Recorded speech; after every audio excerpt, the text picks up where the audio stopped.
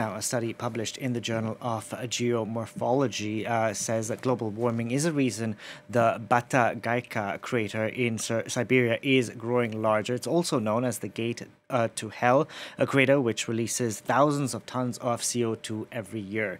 It's also expanding at a record speed. To talk more about this, we can bring in Julia Seeger. Julia, firstly, did I pronounce that crater right? I'm not sure. I did? Okay. So now there are two places in the world that have almost the same name. Here, of course, we're talking about the Batagaika crater in Siberia and not the one in Turkmenistan. That's right. I think it's important to touch on this because a lot of people confuse them. There's the Gate to Hell, which is the Batagaika crater. It's located in Siberia. That's what we're going to be talking about today. But there's also the Gateway to Hell, which is located this time in Darvaza, Turkmenistan. And this is a natural gas field. We've actually spoke about it here during a science segment. You can find it on our website. But pretty much it's a 30-meter deep gas crater that has been on fire since 1971 when Soviet petrochemical scientists decided to light it on fire to get rid of a gas leak that revealed itself because of a release of a land collapse. But once again, you can find that on our website. Today, we're talking about the Batagaika crater. It's called a crater, but it's actually a megaslump, which is growing over time. It was first spotted in the 1960s thanks to classified satellites, and it's now expanding and has been for the last 60 years. And it really went from this insignificant ravine to this huge tadpole. You're going to see it really looks like a tadpole-shaped slump that covers 200 acres, is 1 kilometer long, and in some areas it's 100 meters deep. So from 1991 to 2018, it actually tripled in size, and you can see that on the satellite images thanks to the European program Copernicus, which uses the satellites, the Sentinel satellites.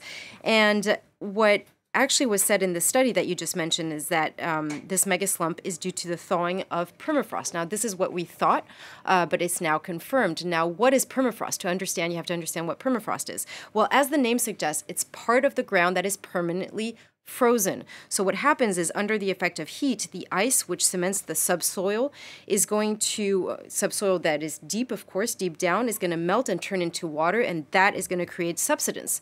And hence, subsequently, the surface of the earth is going to create sinkholes.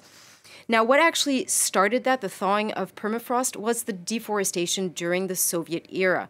And without that plant cover of the earth, the sun was able to really hit and heat the soil, and hence that's a good news for science because on one hand, when the permafrost melts, it releases a lot of organic matter. That means also animals, plants from the Ice Age, from the last Ice Age. And they were actually able to find a horse, a baby horse. You're going to see here a very well-preserved skin, hair, and tail. And what's interesting is that it yielded the oldest sample of liquid blood ever found. This is all fascinating, but also on the downside, it is releasing greenhouse gases. Exactly. So it's releasing a lot of organic matter, but also a lot of gases that were previously trapped inside the earth. And what you should know is that permafrost soil actually contains twice as much carbon. So this is why we say that it's releasing so much carbon. And of course, it's a vicious circle because the more it releases, the more it melts, the more it releases carbon and methane in the atmosphere, the warmer it gets. And as you can understand, it's a vicious circle. And it's likely to continue to grow. It is likely to continue to grow. At the same time, there are natural barriers that exist today around the crater. So with a mountain on one side and a ravine on the other that are considered stabilized today.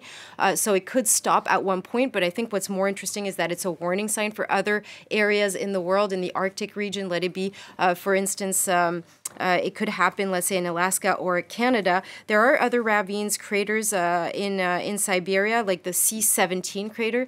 But I spoke about this one today because, of course, it's the most significant, the most spectacular, and the one that is perhaps worrying scientists the most. Julia, thank you very much for that. Julia Seeger there.